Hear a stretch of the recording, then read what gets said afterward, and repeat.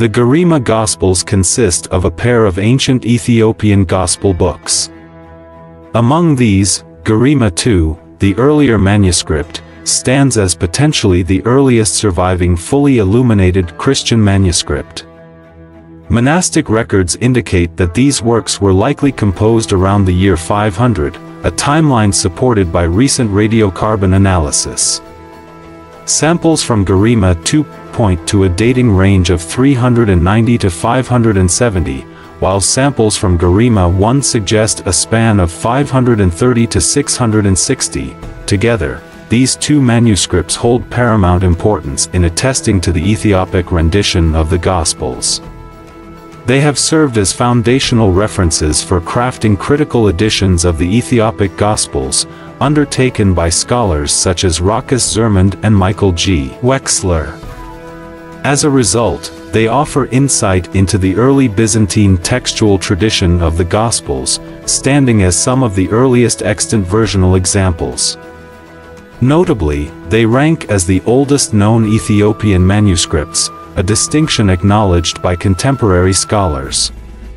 It's noteworthy that prior Western scholarship had erroneously placed both Gospels in a period around 1100 CE or later, an assumption based on paleographic analysis. The Abba Garima Monastery in Ethiopia is the repository for these Gospel books. Remarkably, there is no record of these manuscripts ever having left the confines of the monastery. However, considering the historical context of Muslim occupation in the surrounding region from the 9th to the 14th centuries, there is a possibility that they may have been concealed within a cave during this period, only to be rediscovered later. While the Gospels were featured in the catalog of an American museum exhibition titled African Zion, the Sacred Art of Ethiopia, which toured from 1993 to 1996, they were not actually lent for display. According to monastic tradition, these Gospel books are attributed to Saint Abba Garima, who is said to have arrived in Ethiopia in 494. Saint Abba Garima is recognized as one of the 9 saints traditionally believed to have originated from Rome, likely referring to Syria. These saints are credited with the Christianization of the rural communities within the ancient Ethiopian realm of Aksum during the 6th century. The monks of the monastery hold these Gospels less as mere historical artifacts and more as revered relics of Saint Abba Garima. As per the tradition, it is recounted that Abba Garima wrote and illustrated the entire Gospels in a single day, with divine intervention suspending the sunset until his work was done. While definitive radiocarbon tests lend support to the dating of Garima II to the 6th century, recent research contradicts several aspects of the traditional narrative.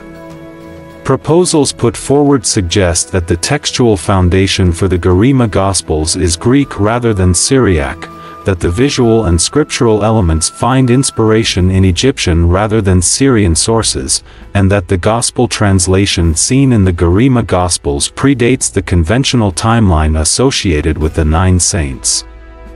Additionally, the formerly held belief in the Syrian origin of the 9 saints has been largely dismissed in current scholarship.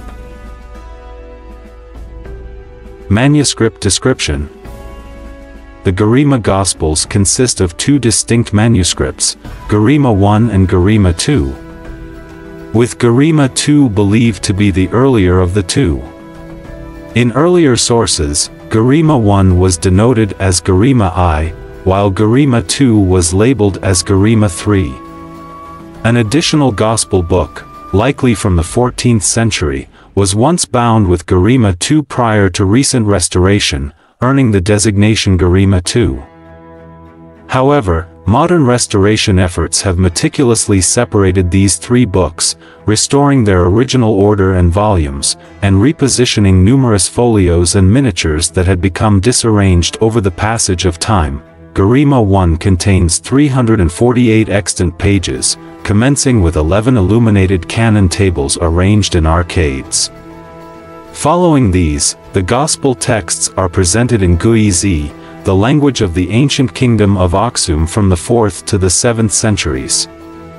Guizi has since persisted as the religious language of the Ethiopian Church. On the other hand, Garima II, also in Guizi, spans 322 pages and was transcribed by a different scribe. This manuscript features 17 illuminated pages, including finely crafted portraits of the evangelists prior to their respective Gospels. Additionally, a distinct portrait of Eusebius of Caesarea is positioned ahead of his canon tables. The portraits of Matthew, Luke, and John share a frontal presentation and are minimally distinct. In contrast, Mark's portrait depicts him in profile, seated on the episcopal throne of Alexandria. Another illuminated page captures the imagery of the Temple of Solomon or, alternatively, the Fountain of Life. Of note, this portrayal showcases an uncommon staircase design that remains distinctive in Christian iconography.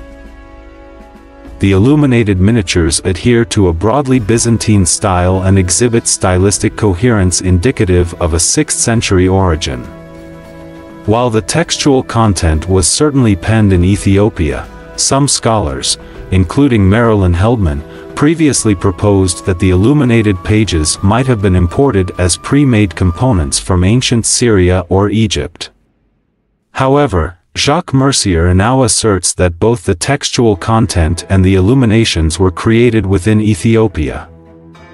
Differences in the texts between the two manuscripts suggest that Garima I does not directly descend from Garima II. This discrepancy implies that their shared translation likely traces back to a notably earlier source, indicating the potential antiquity of the Ethiopian Gospel translation beyond prior assumptions. Both manuscripts lack a colophon. However, in Garima II, formerly bound with Garima II, historical notes are found on 2 inserted leaves at the conclusion of the Gospel of Luke. These notes reference the restoration of churches under the patronage of King Armaho. Scholars speculate that Armaho might correspond to King Arma of Aksum, who minted coins between 600 and 640. Getachew Haile, the translator of the manuscript's notes, leaves open the possibility that this notation corresponds to the period of the king's rule. The front covers of both manuscripts are also of considerable age. Garima I's cover is potentially contemporary with the manuscript itself, possibly making it one of the oldest book covers still attached to its original book.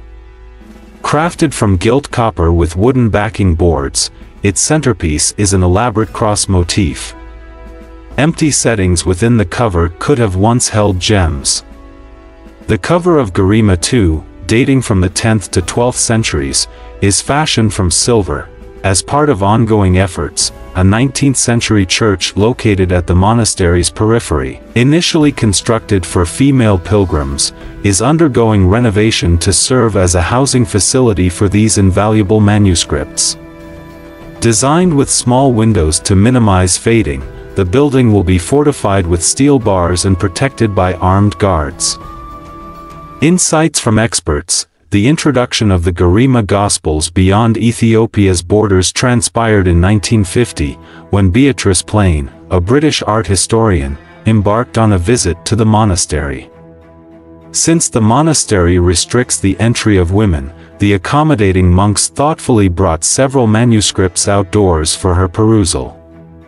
Plain recounted that, "There were several illuminated manuscripts whose ornamental heading struck me as Syrian in style."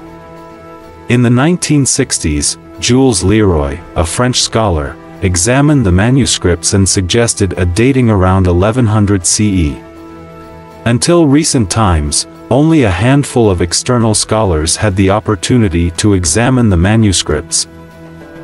The Garima Gospels entered the sphere of biblical scholarship through microfilm images collected by Donald M. Davies, who astutely recognized their distinct antiquity compared to other extant Ethiopian manuscripts. Davies dated all 3 Garima Gospel books, including the once-bound Garima III with Garima II, to the 8th to 10th centuries. Utilizing Davies's photographs, Rochus Zermund employed the Garima Gospels as the foundational text for his comprehensive work on the Ethiopic Gospels. Zermund designated Garima 1 and Garima 2 as his AA class text, or Versio Antiqua, suggesting a text that might closely resemble the original. He highlighted that no subsequent Ethiopian manuscript could offer substantial insight into the original translation, except in cases where neither Garima text is available or readable. Zermund's dating of the Garima Gospel books diverged from Davies's assessment, with Zermund suggesting that they likely could not be placed later than the 13th century, possibly even a century or two earlier. Categorizing the text found in Garima 1 and Garima 2, Zermund identified it as a free translation, maintaining Guizi idiomatic syntax and grammar while occasionally revealing limited familiarity with Greek grammar, vocabulary, and orthography. Later Ethiopic manuscripts stemmed from a comprehensive revision during the 13th century, aiming to provide more literal and accurate representations of Greek word order and terminology while aligning more closely with Egyptian Arabic versions. Stripping away these later alterations, Zermund classified the Garima texts as early Byzantine, observing instances in the Gospel of John where the Garima text departs from the later majority text, a version of the Byzantine text. Jacques Mercier, a French authority in Ethiopian art, examined the manuscripts at the monastery. Due to their deteriorating state, wherein they crumbled upon inspection, he was allowed to extract 2 small parchment fragments for carbon dating at the Oxford University Research Laboratory for Archaeology in 2000. These fragments were traced back to the 4th to 6th centuries and led Mercier to estimate a date around 600 CE based on stylistic elements. This aligns with Marilyn Heldman's suggestion in the catalogue for the 1993 exhibition African Zion, The Sacred Art of Ethiopia. Heldman, who had earlier contributed notes on the illuminated pages of Garima 1 and Garima 2, argued that their depiction of classical architectural forms and evangelist portraits aligned with the 6th century. Mercier's earlier dating proposition significantly impacted the revision of Zermund's work undertaken by Kurt Nickum. Nickum incorporated Mercier's carbon dating, accepting a 6th century origin for the Garima Gospels. He emphasized that this supports Michael Knibb's observation that Caleb Guizi Gospel inscriptions from around 525 CE share textual similarities with the Garima Gospels, diverging from later Ethiopic manuscripts. Nickum surmised that the translation of the New Testament into Guizi likely concluded in Aksum before the close of the 4th century. The identification of an Aksumite collection of church canons and patristic excerpts in surviving manuscripts, confidently dated to the 5th century, also bolsters the notion of Guizi Gospel versions in late antiquity. In November 2013, a conference titled Ethiopia and the Mediterranean World in Late Antiquity, the Garima Gospels in Context, was held at the Ioannou Center for Classical and Byzantine Studies at Oxford. The Ethiopian Heritage Fund sponsored this event. As part of restoration efforts, Jacques Mercier obtained additional controlled fragments from both manuscripts, allowing for definitive radiocarbon dating, 390 to 570 for Garima 2 and 530 to 660 for Garima 1. These dating ranges suggest that Garima 2 is likely earlier than the Syriac illustrated Rabula Gospels of 586 CE. Papers presented at the conference encompassed various topics, including the translation of historical notes found in the Gospel books by Getachew Haile, iconographic and paleographic analyses, and